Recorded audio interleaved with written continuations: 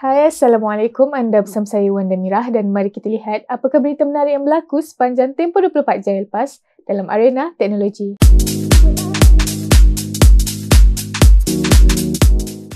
Huawei Malaysia mengumumkan variasi baru untuk siri Mate 30 iaitu Huawei Mate 30 Pro 5G. Ia membawakan chip Kirin 9905G dan chip pemprosesan pengimejan ISP 5.0.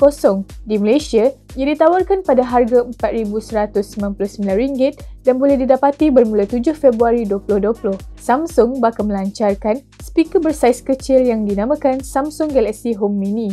Ia dilengkapi pemancar infra merah yang membolehkan kawalan peranti tanpa sambungan internet. Ia dijangkakan diperkenalkan di Korea Selatan pada 12 Februari kelak.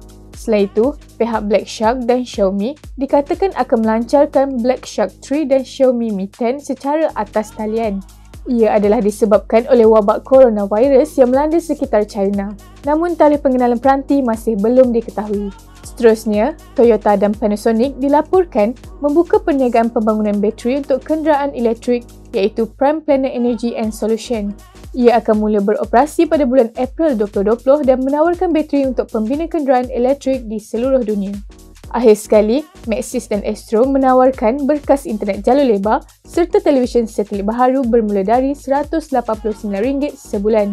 Menerusinya, pengguna Astro boleh melanggan Maxis Home Broadband pada kelajuan 300 Mbps, 500 Mbps dan 800 Mbps dengan pakej Astro bermula dari RM39.95 sebulan.